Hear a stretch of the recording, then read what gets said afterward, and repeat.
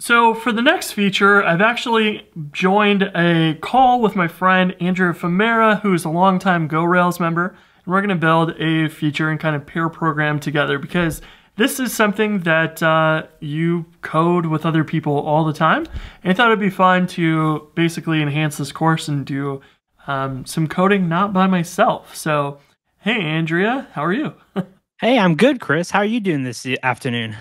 Doing good. So to get you up to speed with what we built so far, we've built a new Rails app. We built 2 pages, navigate between the two, and that is about it. And probably the first thing we should do is talk about Git. Yes. So have you made your first commit yet? Or I have not. So why don't we do a Git status to check that out? Yes. So Git is a version control system for your code. So I guess the way to explain that is when you're making changes, you often end up with, your boss has like 4 different projects you need to work on. And so Git helps you manage basically doing those 4 projects kind of simultaneously. And you can also keep track of old changes. Like we're on Bootstrap 5 now, but when we make a change in the future, we might break something with Bootstrap and want to look back and see how did we set that up? And this is a really good way of keeping track of those changes. So Andrea, how would you suggest we make our first commit? Because we've written some code. We probably should have made a commit of our code right after Rails created, but we made some changes to it because we're trying to learn Rails more than we're trying to learn Git. So what would you suggest we do now? I'd say we can go ahead and just add everything we've done up to this point into one big commit. And then from there, we start being careful about committing often so that it's a little bit easier in the path, like later down the road that we can follow what we've done. So if we go step by step after this point, like we can just do one big commit now. So you can go ahead and do like git add dot to add all of the files. But if you didn't want to do git add dot, you could have specified a file and you could or a directory and it would add everything within that. So like you have a little bit of control there when you add stuff.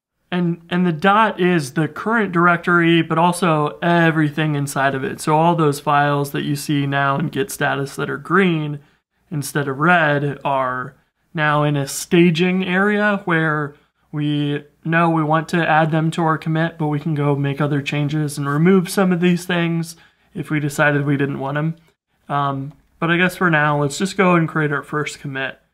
And we can do that by saying git commit -m and a message. So the -m is specifying the message. And we say initial commit because it's really all we did. Just set up our Rails app and that was it. So if we run that, we get our commit. And we're done. And our Git status now is going to show nothing has changed since the last commit. So maybe now is a good time to go add a feature. What do you think? Yeah, let's add features. So do you want to work on Flash messages, which would be a good demonstration of this? Yeah. Let's maybe go into the controller and talk about Flash messages. So this Flash, I guess it's probably a method, not a variable. This doesn't really, it just kind of comes out of nowhere, but it's inherited from application controller. So it's a feature of your Rails controllers and views. But you can use Flash and use it like a hash in Ruby. So we give a name to our key and say notice and assign a message to it, say logged in successfully. And that's going to store this in the Flash hash object. And we can also add any other type that we would want in here, but most of the ones that you'll see are alert and notice. And this would be for something that failed, for example, invalid email or password when you're logging into your account.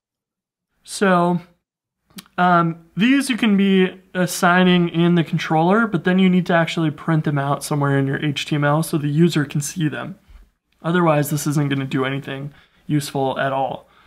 So I guess the next step is we should go and create a partial in our layout because the Flash messages are shared basically across your entire application. So putting them in your layout makes sense. It's a single place you can have it.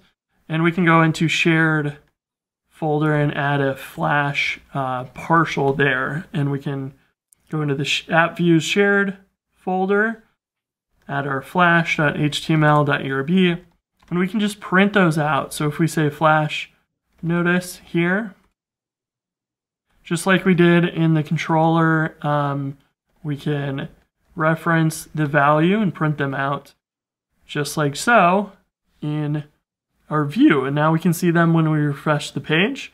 And if we go to any of these routes, we're going to see that now because they are being rendered and reassigned every time that this code runs here in the main controller.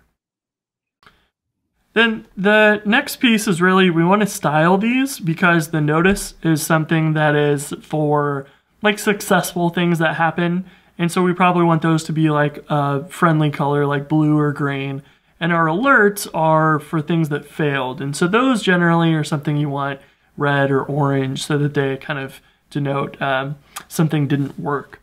So we can use the div class alert from Bootstrap and give it a color of alert info, which will be blue and a margin top of 4.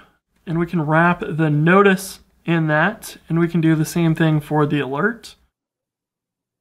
And make this one the alert warning. And if you aren't familiar, you can look up the alerts in Bootstrap and see here's all the color options you have.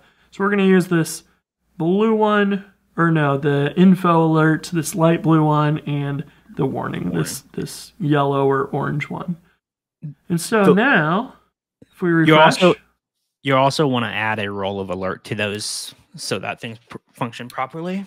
Yeah, so for a lot of the accessibility stuff, it's good to have the role on them, and you'll see that throughout the docs in Bootstrap for all that. So we'll go add that role, and you can always reference the Bootstrap docs for those.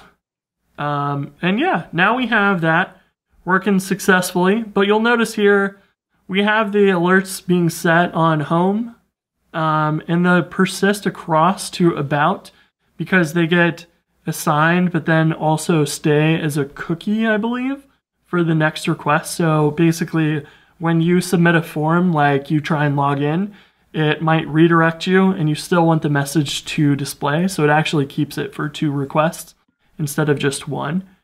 So it works a little bit different than you would expect because we're not using it like you would trying to show it off here. But here's something interesting. These are still displaying even though there's no message. So what's going on there? Yeah, so we are rendering that partial no matter what, and the partial is rendering out an empty variable basically, right? Like the partial that we have, if you go to the shared Flash partial, it is just going to render out that div no matter what. And so Flash, it's kind of doing like this. This is kind of what's happening. There's like no notice, but it's still going to print out the div, right? Right. And then since the notice isn't there, it's just empty. So, and one useful trick that I like to do is do a .inspect. You might do a inspect in your Ruby IRB session or something, and it will actually print out the value of it. In your HTML, it's just going to display nothing if it's nil. But if we do an inspect, it's actually going to print out the word nil, and that's actually what the Ruby value of notice is. So that's a useful tip to debug. If you think something should be printing out, but it's not, you can use the inspect in your views. So how should we fix this? You know, the simplest solution is to just wrap everything in an if tag. Okay. We can check if Flash notice is present. And we need to use an ERB tag for this. We can't just write a regular if as if we were in a Ruby file. Because we're in an ERB, we have to make sure that all of our Ruby code goes inside of these greater than %.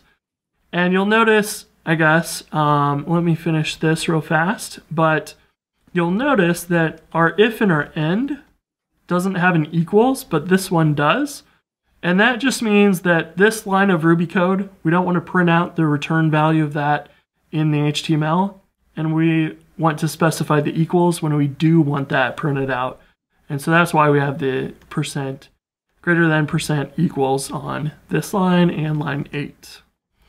So I guess we'll do the same thing down here for alert.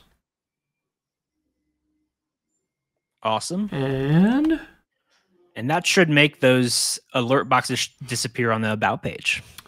There we go. So they show up here, but they disappear on the About. But the second time that we visit that, because our controller is setting a flash notice and alert that they wait until they're actually rendered on like the next request before they remove themselves. And they persist one time. But we can also do the flash.now to only display it on the current request. So what's kind of cool is now that will fix our issue where we set the flash, but we don't persist it in a cookie for the next request, and it will only work on the current page as we render that. This isn't something you use very often, but you're also not setting the flash just arbitrarily anyways. So that's just an example of the flash that is going to be really useful throughout our app. Yeah. And then in VS Code, one of the cool things that it does is it actually monitors your Git. So you remember that all of these files were green before in the previous video, but now that we've made a commit, all of them have turned white except for the ones we've changed. And it says M for modified and U for new files that we've added. So the new files are green, and it will highlight the folders above and keep track of that visually for you, which is kind of nifty. So you don't have to run Git Status in your terminal all the time. You can just look at that and check the colors. So what should we do to make a commit for this new feature that we've added? So you can go ahead and do, you want to add files that you want to stage for your commits. So to add a file, you can do git add, and then you can specify the path of the file. That's one example. So that's very similar to what we're doing. So like if you wanted to, you could do git add app/views/layouts application.html.erb. And so that's one way, right?